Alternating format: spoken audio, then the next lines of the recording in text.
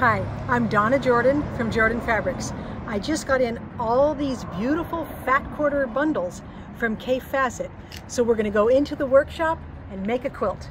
Now we don't get these prints in quite as often as we get a lot of our other fabrics in. But every time we do, I'm reminded of how much fun these are to stitch with. Fassett is a fabric designer, and you can always recognize his prints. He has a very distinctive style. The prints are brilliant colors and bold, big, fun, happy designs. Now when I sew with these prints, I don't always, but I usually try to pick a pattern that has some bigger pieces in it so that we can get the full impact of these beautiful designs. So the one I've chosen is called Upstream from Cozy Quilt Designs, and I think the size of the pieces here will be just perfect for all of these fabrics. Now I've got 5 different fat quarter bundles here. Any of them would look just lovely in this pattern, but I haven't made anything blue and green in a while, so I think I'll use this one. Now, one of the things I like the best about Cozy Quilt's patterns is they come with multiple sizes.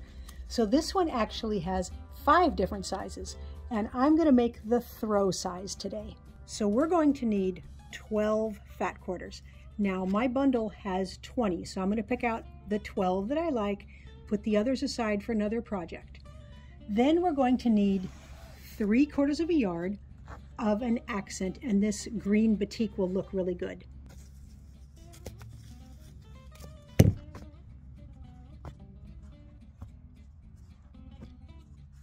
Okay, these are the 12 fat quarters I've selected.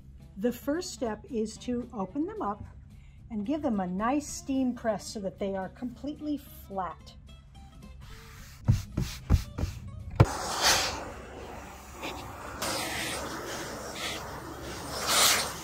Okay, everything is all ironed nice and flat, and I'm ready to subcut all the fat quarters. They all get cut exactly the same, and I can't give you all the sizes because it's not my pattern, but I've made so many Cozy Quilt design patterns and they're very easy to follow. Now I'm going to cut 6 of the fat quarters at a time because that's how many layers of fabric I'm comfortable cutting. You can cut as many as you are comfortable. You may want to only do 4, maybe you want to do 8.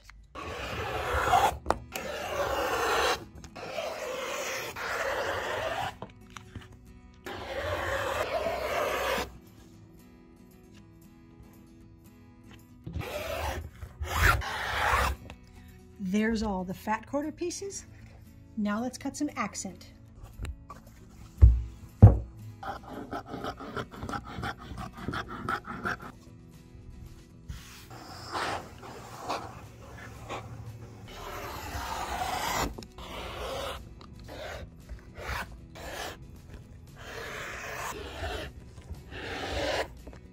Okay, that is all the subcuts.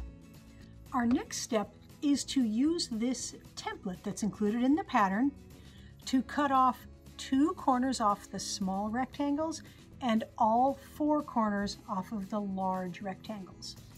We're going to cut this out right along the lines, and then I'm going to tape it onto my big acrylic ruler.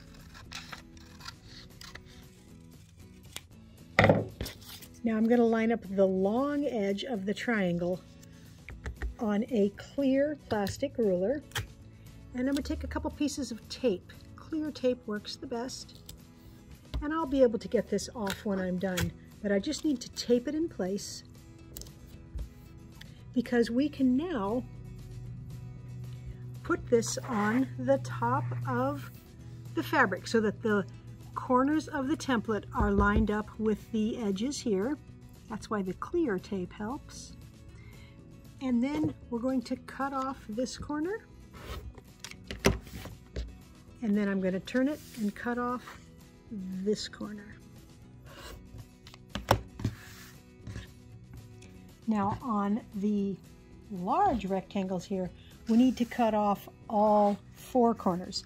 So line it up carefully and take that little bit off of all 4 corners. So go ahead and do that with all of your big and little pieces. Now I'm taking my small fat quarter pieces and my accent triangles over to the sewing machine. So these are actually replacement corners for the corners we cut off here. So let's take one of these and we're going to put the long edges of the triangle on this long edge here. And we're going to center it up on that edge. And I'm going to stitch a 1/4 inch from the edge.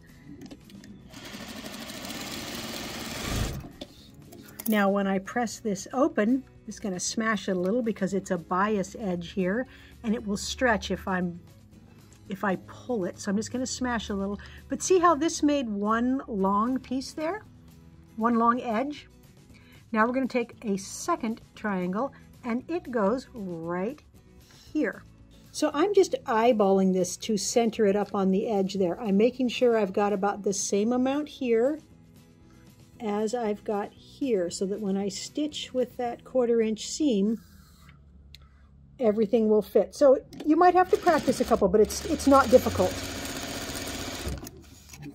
So see how I stitched right to where those two meet?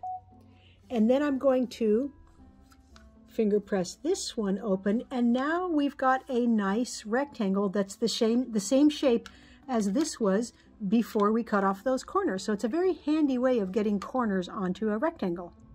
Now we're going to give this a quick pressing here. And then just trim off all these little extra pieces.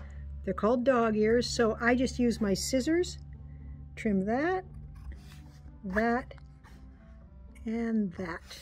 And I'm going to go ahead and put these corners onto all of my small rectangle pieces. Once those are all done, we're going to work with the large rectangles, and we're going to use exactly the same procedure to put these corner triangles on. The only difference is now we have to put them on one end and onto the other end. So I'm going to go ahead and get those all stitched up real quick. Now that I have all the big ones done, I've got the little ones. I'm taking them all back to the sewing machine. And we have all that we need to make the block that's going to make up the whole quilt. We need 2 of these and 1 of these. So the first step is to sew these 2 together. So I'm going to put them right sides together, and I want to make sure that the points on these are going to match. So here's an easy way to do it.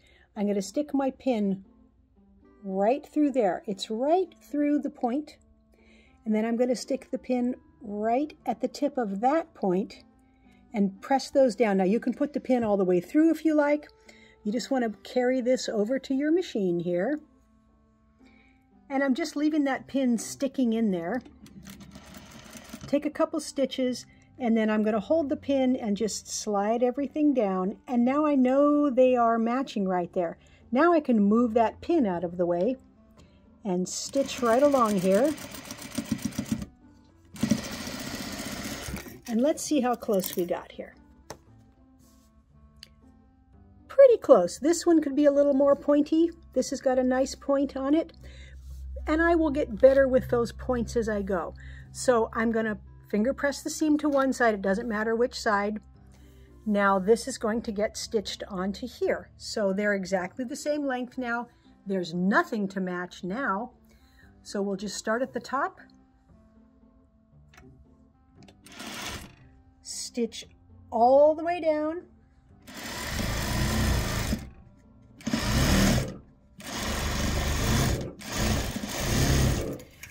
And I'm going to finger press this seam towards the bigger rectangle here. And I just picked 3 different fabrics. It doesn't matter which ones you pick. So I'm going to go ahead and make up all the rest of my pieces into this block. The blocks are all done and we're ready to lay out the quilt. Now you can see I've got them in 2 stacks here. They're all the same block. But I found when I was ironing that instead of ironing all the seam allowances towards this big piece, I did half towards this way and half the other way. And that way, when these come together, they'll be able to nest and it'll be very easy to sew the quilt together. So all I'm going to do is put one of these blocks and then one of these blocks. They're the same block, put the seam allowances with them going in opposite directions. It'll make it really easy when the rows come together. Now every block is laid out exactly the same. Big piece on the left, 2 smaller pieces on the right. So once I get the whole quilt laid out, then I'm going to go around and trade some of the blocks so we don't end up with the same print right next to itself.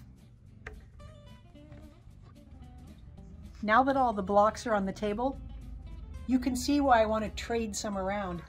This fabric, it all ended up in this one corner, so I'm going to want to make sure some is up over there or over there. Also, I've got these 2 meeting, so it's real easy to fix this. I'm just going to take this one here, that one there, and trade it. And then I'll take maybe this one here and this one up here and trade. And I'll just keep moving it around till it looks very balanced. All right, I think I'm pretty happy with the balance of colors now. The next step is to sew everything in rows. So we'll sew this row together, and these seams here, we will press all to the right. Then we'll sew the second row together, and these seams will all go to the left. Then it will be very easy to get the quilt finished. All we have to do after that is add a couple of borders. We can get it onto the quilting machine. I've got the quilt all done, and I'm heading down to the shipping department because I have a lot of fabric there and I want to pick out a border.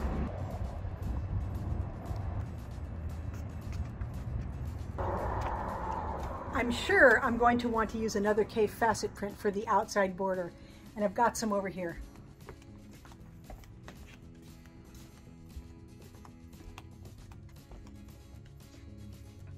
I certainly want to use something that's blue or green, maybe purple. Okay, this one would be perfect. It's got a nice blue, a lot of contrast, almost solid, not too many wild colors in it. We're gonna have a little border of that. That one will be perfect.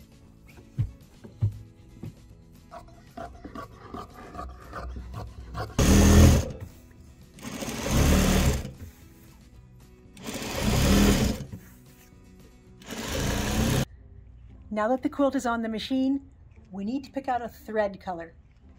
There are lots of colors that would look good here, and I don't think any of them are really going to show. So we've got kind of a medium blue, and this is going to blend in everywhere except it might show a little bit on that light green there. Here's a lighter blue. Now this might show on the border a little bit, not much on the green at all. We could use a purple. It's going to show a little in the green, but not much in the patchwork. I think this one is a little bit too turquoise. Wouldn't be bad. Green. This is a darker green than what I've got. And that will show in the light, not much in the dark. But I really think that this one will blend in the best. And that's what I want here. I want it to recede into the patchwork. So we'll go with this medium blue. For the quilting pattern, I've picked something kind of fun. This is called Scribble, and it doesn't work on a lot of patterns because it's kind of abstract, but it looks really good on the Kaffe Fassett prints. It's nice and even and curvy. It'll be perfect for this quilt.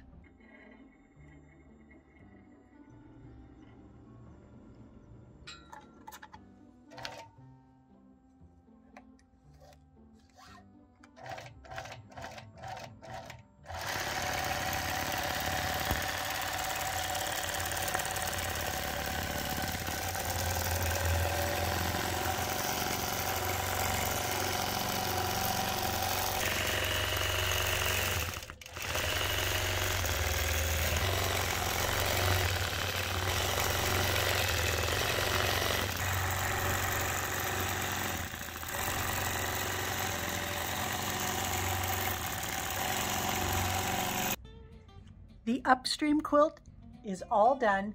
I really am happy with how it turned out. The border, that dark border, seemed to really finish it off nicely. I like the patchwork a lot better now that the border is on. Now this is the throw size, 62 by 70, And this is one of those patterns that looks good in any size. You can't see the quilting very much, which is what I wanted. It's just kind of these abstract scribbles. Now on the back side we can see it because I used blue thread on that light green batik, and that looks very nice from that side as well. One interesting thing I did was to use the same color for the binding as I've got in the accent and on this border here. And I like the effect here because it seems to pull that color out of the quilt, and that looks really good. Now, this is a very, very fast quilt to make. I was quite surprised at how quickly it stitched up. And that's probably because these pieces are big, which is what I wanted with these large scale Kaffe Fassett prints. But you'll notice the pattern here. These are all batiks, and they're small prints or fabrics that have almost no print, and it looks really good in that also. Thanks to everyone for watching our video today. We hope you enjoyed it. Now, we're going to have a quilt giveaway. This is one called Darts. We made this in a video several months ago. It has nice bright colors. They're Robert Kaufman prints, and it's very easy to enter the giveaway. All you have to do is click the link that's right below this video, and it says giveaway. That'll take you to our website, and you can enter your name and your email address. And remember, we can send this to anybody anywhere in the world, so good luck. Now, if you like our videos and you want to support us, the best thing you can do is subscribe to our YouTube channel because that really helps us out. Happy quilting!